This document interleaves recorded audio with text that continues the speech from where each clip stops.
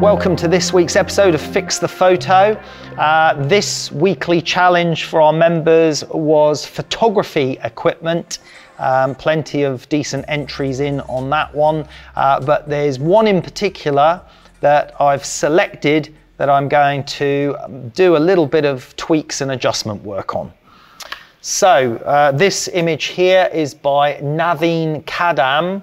And I think it's quite a nice attempt on a product shot of a Manfrotto geared head, but it's much better on the right-hand side of the image. That is over here where we have all this lovely contrast, and it's a little bit weak on the left-hand side of the image.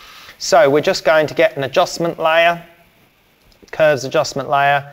I'm going to pull the highlight end of that curve in considerably to lift up that left side. You can see it's obviously lifted up the right side as well. That doesn't matter. We're then going to invert that mask. I'm then going to get a white paintbrush at around 50% this time, and make sure it's a soft brush. And I'm going to brush up. Now I want the brightest light to be the top, so I'm going to keep painting the 50% on top of that. So we end up building up to almost 100%. But then I can just give it one scoot on the underside, so the top side remains or looks brighter than the bottom side. So brightening up that area here, and then just maybe half a scoot underneath there. And then I'm going to drop the opacity a little bit more and see, like, that area on the stem could be lifted. That area coming into here I feel could be a little bit stronger.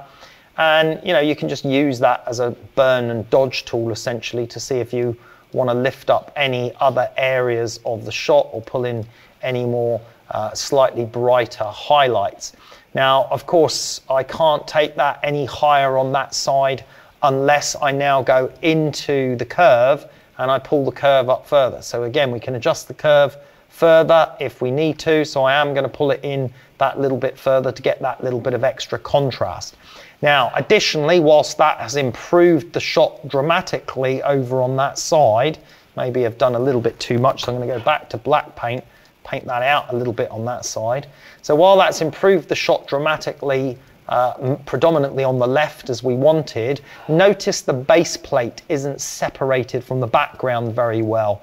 Now, if we look at that, that's just a simple line down the side there. So if we just create a new layer, and I'm going to sample that color, and then I'm just going to paint that on a new layer with a very small brush.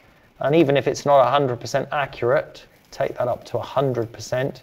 So even if it's not 100% accurate, I'm going to run that brush from there to over here to create a fake edge like I've done there. Oops, that was a little bit off. Let me bring that to there. To create a fake edge.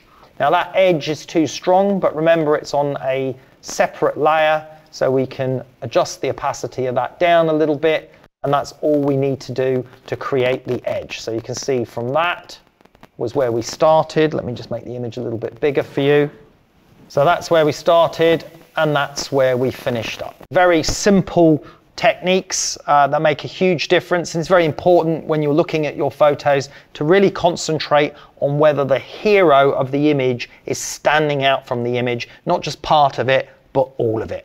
Hope you enjoyed this week's episode of Fix the Photo. If you'd like to enter some of our weekly photo challenges, our photography briefs, and our photography critiques, head over to carltayloreducation.com. Thanks for watching.